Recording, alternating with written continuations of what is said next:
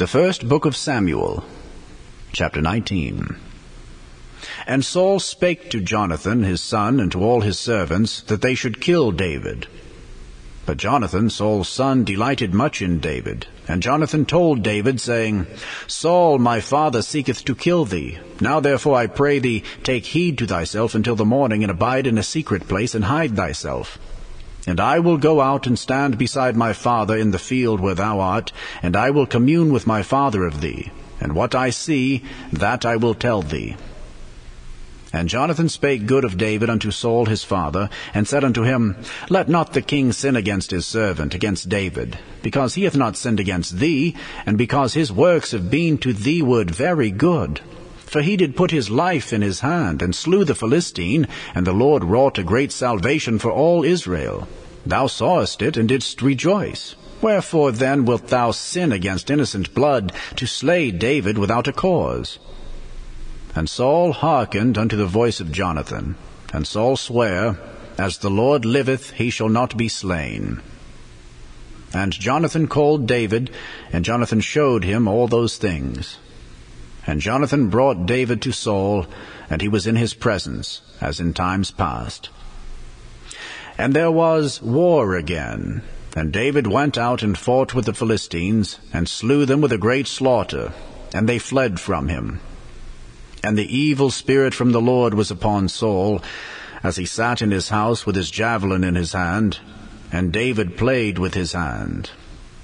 And Saul sought to smite David even to the wall with the javelin. But he slipped away out of Saul's presence, and he smote the javelin into the wall. And David fled and escaped that night. Saul also sent messengers unto David's house to watch him, and to slay him in the morning. And Michal, David's wife, told him, saying, If thou save not thy life tonight, tomorrow thou shalt be slain. So Michal let David down through a window, and he went and fled and escaped. And Michal took an image and laid it in the bed, and put a pillow of goat's hair for his bolster, and covered it with a cloth. And when Saul sent messengers to take David, she said, He is sick. And Saul sent the messengers again to see David, saying, Bring him up to me in the bed, that I may slay him. And when the messengers were come in, behold, there was an image in the bed, with a pillow of goat's hair for his bolster. And Saul said unto Michal, Why hast thou deceived me so, and sent away mine enemy, that he is escaped? And Michal answered Saul, He said unto me, Let me go. Why should I kill thee? So David fled and escaped, and came to Samuel to Ramah, and told him all that Saul had done to him. And he and Samuel went and dwelt in Naioth. And it was told Saul, saying, Behold, David is at Naioth in Ramah. And Saul sent messengers to take David. And when they saw the company of the prophets prophesying, and Samuel standing as appointed over them, the Spirit of God was upon the messengers of Saul, and they also prophesied. And when it was told Saul, he sent other messengers, and they prophesied likewise. And Saul sent messengers again the third time, and they prophesied also. Then went he also to Ramah, and came to a great well that is in Secu. And he asked and said, Where are Samuel and David? And one said, Behold, they be at Naioth in Ramah. And he went thither to Naioth in Ramah, and the Spirit of God was upon him also, and he went on and prophesied until he came to Naioth in Ramah. And he stripped off his clothes also, and prophesied before Samuel in like manner, and lay down naked all that day and all that night. Wherefore they say, Is Saul also among the prophets? The first book of Samuel, chapter 20.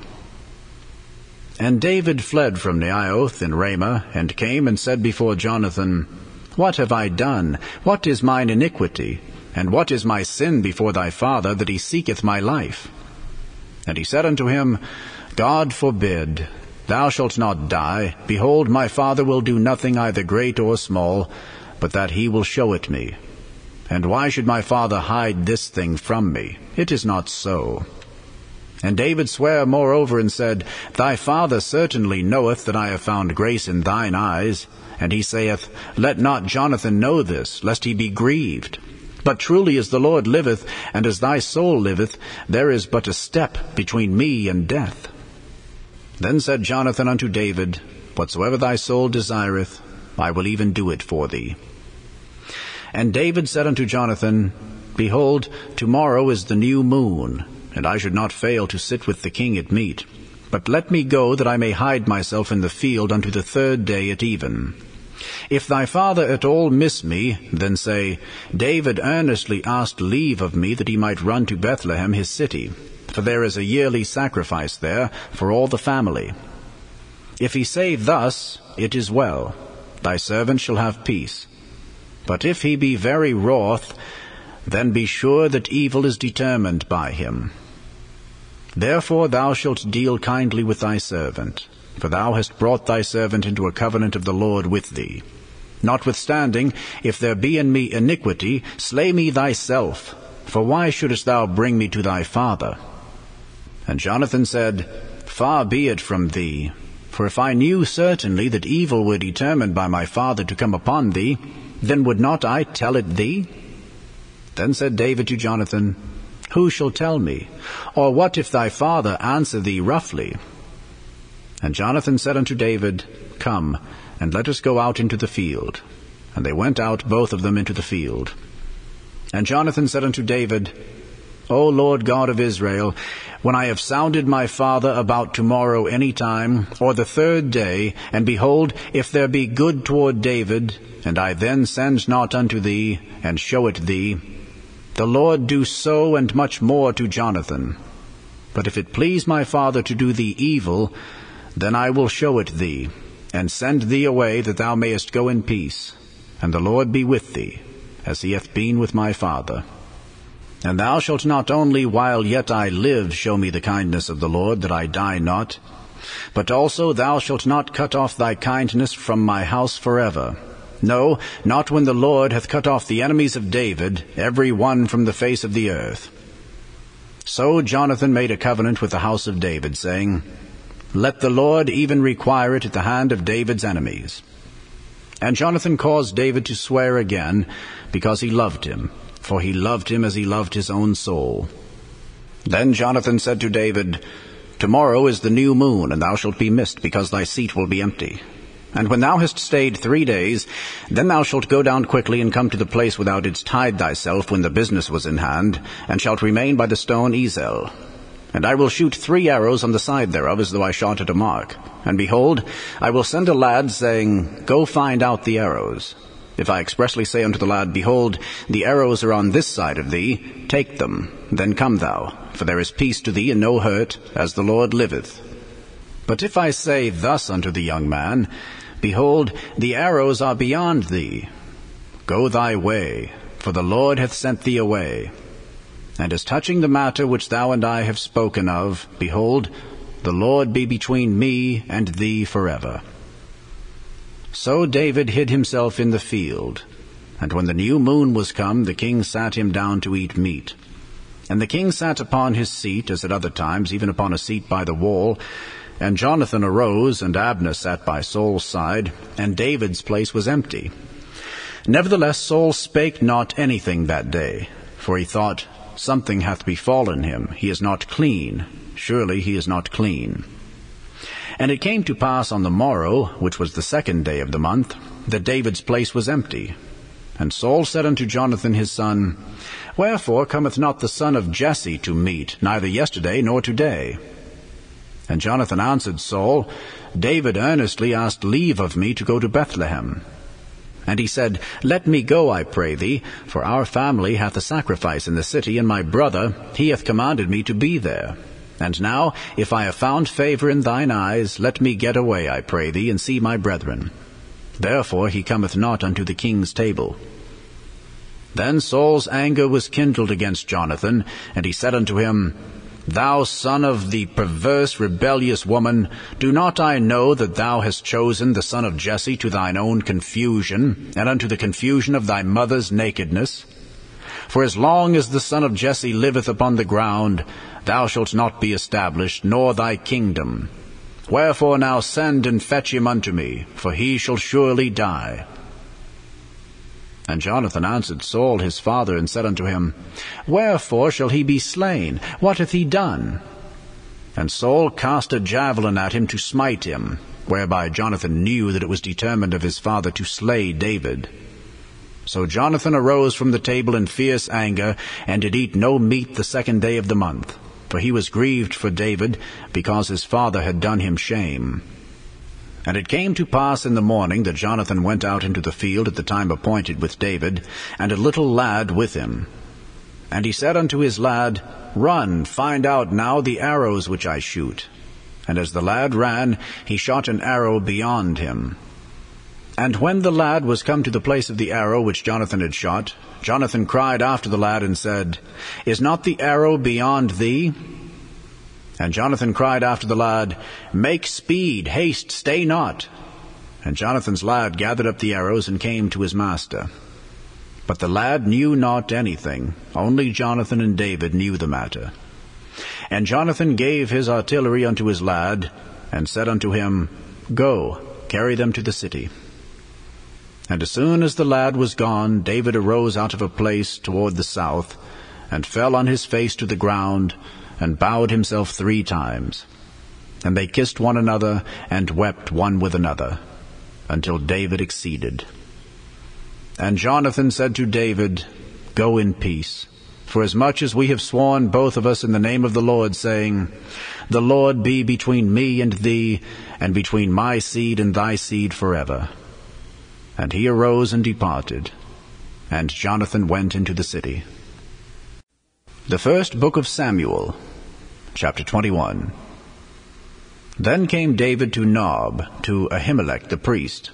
And Ahimelech was afraid at the meeting of David, and said unto him, Why art thou alone, and no man with thee? And David said unto Ahimelech the priest, The king hath commanded me a business, and hath said unto me, Let no man know anything of the business whereabout I send thee, and what I have commanded thee. And I have appointed my servants to such and such a place. Now therefore, what is under thine hand? Give me 5 loaves of bread in mine hand, or what there is present. And the priest answered David and said, There is no common bread under mine hand, but there is hallowed bread, if the young men have kept themselves at least from women. And David answered the priest and said unto him, Of a truth women have been kept from us about these 3 days since I came out, and the vessels of the young men are holy, and the bread is in a manner common, yea, though it was sanctified this day in the vessel. So the priest gave him hallowed bread, for there was no bread there but the showbread, that was taken from before the Lord, to put hot bread in, the day when it was taken away. Now a certain man of the servants of Saul was there that day, detained before the Lord, and his name was Doeg, an Edomite, the chiefest of the herdmen that belonged to Saul. And David said unto Ahimelech, And is there not here under thine hand spear or sword? For I have neither brought my sword nor my weapons with me, because the king's business required haste. And the priest said, The sword of Goliath the Philistine, whom thou slewest in the valley of Elah, behold, it is here, wrapped in a cloth behind the ephod. If thou wilt take that, take it, for there is no other save that here. And David said, There is none like that, give it me. And David arose and fled that day for fear of Saul, and went to Achish, the king of Gath. And the servants of Achish said unto him, Is not this David, the king of the land? Did they not sing one to another of him in dances, saying, Saul hath slain his 1,000s, and David his 10,000s? And David laid up these words in his heart, and was sore afraid of Achish, the king of Gath. And he changed his behavior before them, and feigned himself mad in their hands, and scrabbled on the doors of the gate, and let his spittle fall down upon his beard. Then said Achish unto his servants, Lo, ye see the man is mad, wherefore then have ye brought him to me? Have I need of mad men, that ye have brought this fellow to play the madman in my presence? Shall this fellow come into my house? The Acts of the Apostles, chapter 13. Now there were in the church that was at Antioch certain prophets and teachers, as Barnabas, and Simeon that was called Niger, and Lucius of Cyrene, and Manaen, which had been brought up with Herod the Tetrarch, and Saul. As they ministered to the Lord and fasted, the Holy Ghost said, Separate me Barnabas and Saul for the work whereunto I have called them. And when they had fasted and prayed, and laid their hands on them, they sent them away. So they, being sent forth by the Holy Ghost, departed unto Seleucia, and from thence they sailed to Cyprus. And when they were at Salamis, they preached the word of God in the synagogues of the Jews, and they had also John to their minister. And when they had gone through the isle of Paphos, they found a certain sorcerer, a false prophet, a Jew whose name was Bar-Jesus, which was with the deputy of the country, Sergius Paulus, a prudent man, who called for Barnabas and Saul, and desired to hear the word of God. But Elymas the sorcerer, for so is his name by interpretation, withstood them, seeking to turn away the deputy from the faith. Then Saul, who also was called Paul, filled with the Holy Ghost, set his eyes on him, and said, O full of all subtlety and all mischief, thou child of the devil, thou enemy of all righteousness, wilt thou not cease to pervert the right ways of the Lord? And now, behold, the hand of the Lord is upon thee, and thou shalt be blind, not seeing the sun for a season. And immediately there fell on him a mist and a darkness, and he went about seeking some to lead him by the hand. Then the deputy, when he saw what was done, believed, being astonished at the doctrine of the Lord. Now when Paul and his company loosed from Paphos, they came to Perga in Pamphylia, and John, departing from them, returned to Jerusalem. But when they departed from Perga, they came to Antioch in Pisidia, and went into the synagogue on the Sabbath day, and sat down. And after the reading of the law and the prophets, the rulers of the synagogue sent unto them, saying, Ye men and brethren, if ye have any word of exhortation for the people, say on.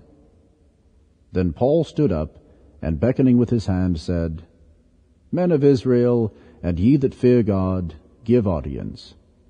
The God of this people of Israel chose our fathers, and exalted the people when they dwelt as strangers in the land of Egypt, and with an high arm brought he them out of it.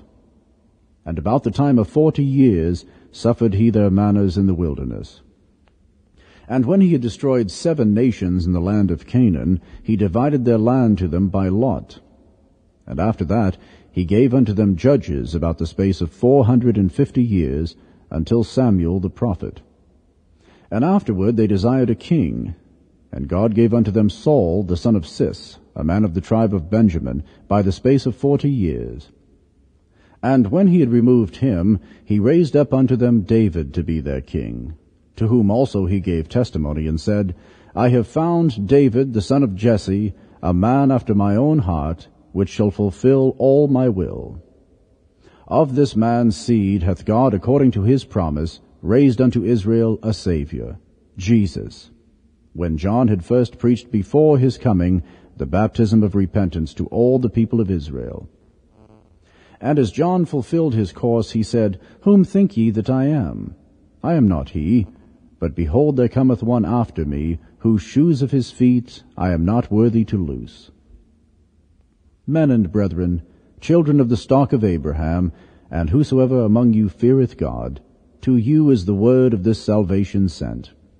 For they that dwelt at Jerusalem, and their rulers, because they knew him not, nor yet the voices of the prophets which are read every Sabbath day, they have fulfilled them in condemning him.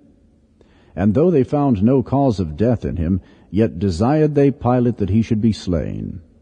And when they had fulfilled all that was written of him, they took him down from the tree, and laid him in a sepulchre. But God raised him from the dead, and he was seen many days of them which came up with him from Galilee to Jerusalem, who are his witnesses unto the people. And we declare unto you glad tidings, how that the promise which was made unto the fathers, God hath fulfilled the same unto us their children, in that he hath raised up Jesus again. As it is also written in the 2nd Psalm, Thou art my Son, this day have I begotten thee. And as concerning that he raised him up from the dead, now no more to return to corruption, he said on this wise, I will give you the sure mercies of David. Wherefore he saith also in another psalm, Thou shalt not suffer thine Holy One to see corruption. For David, after he had served his own generation by the will of God, fell on sleep, and was laid unto his fathers, and saw corruption. But he whom God raised again saw no corruption. Be it known unto you therefore, men and brethren, that through this man is preached unto you the forgiveness of sins. And by him all that believe are justified from all things from which ye could not be justified by the law of Moses. Beware therefore, lest that come upon you which is spoken of in the prophets. Behold, ye despisers, and wonder, and perish. For I work a work in your days, a work which ye shall in no wise believe, though a man declare it unto you. And when the Jews were gone out of the synagogue, the Gentiles besought that these words might be preached to them the next Sabbath. Now when the congregation was broken up, many of the Jews and religious proselytes followed Paul and Barnabas, who, speaking to them, persuaded them to continue in the grace of God. And the next Sabbath day came almost the whole city together to hear the word of God. But when the Jews saw the multitudes, they were filled with envy, and spake against those things which were spoken by Paul, contradicting and blaspheming. Then Paul and Barnabas waxed bold, and said, It was necessary that the word of God should first have been spoken to you, but seeing ye put it from you, and judge yourselves unworthy of everlasting life, lo, we turn to the Gentiles. For so hath the Lord commanded us, saying, I have set thee to be a light of the Gentiles, that thou shouldest be for salvation unto the ends of the earth. And when the Gentiles heard this, they were glad, and glorified the word of the Lord. And as many as were ordained to eternal life believed. And the word of the Lord was published throughout all the region. But the Jews stirred up the devout and honorable women, and the chief men of the city, and raised persecution against Paul and Barnabas, and expelled them out of their coasts. But they shook off the dust of their feet against them, and came to Iconium. And the disciples were filled with joy, and with the Holy Ghost.